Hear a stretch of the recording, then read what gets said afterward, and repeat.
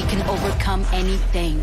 I think in a sense, it does mean a lot more because it's been very difficult the last, I guess, 2 years, to stay focused on the goal, and that was the Olympic Games, and we're pushing for a medal position. The Olympic Winter Games are officially underway. With the opening ceremonies completed, there are hundreds of Canadians hoping to bring a medal home.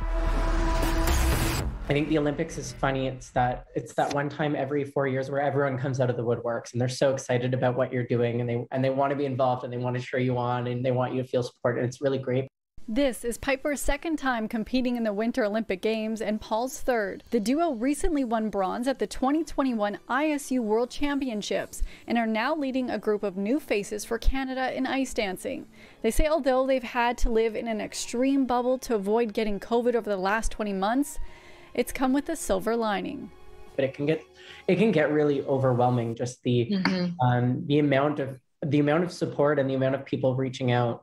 So in a way, it's been a little bit nice to have these constraints and to just really focus on what we need to do. On the other hand, it is a little bit sad that we don't get to be with people and see the people we love.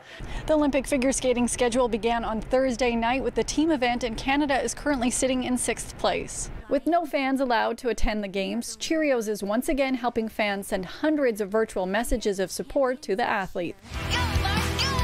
It makes you remember why you started, and having these people and friends and family, even being involved because they aren't there. It makes your heart happy, and it makes you feel like you're a part of something so much bigger than just skating.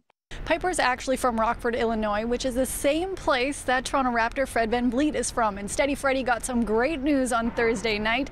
He will be making his first appearance in an NBA All-Star game at the end of the month. For City News in Toronto, I'm Lindsay Dunn.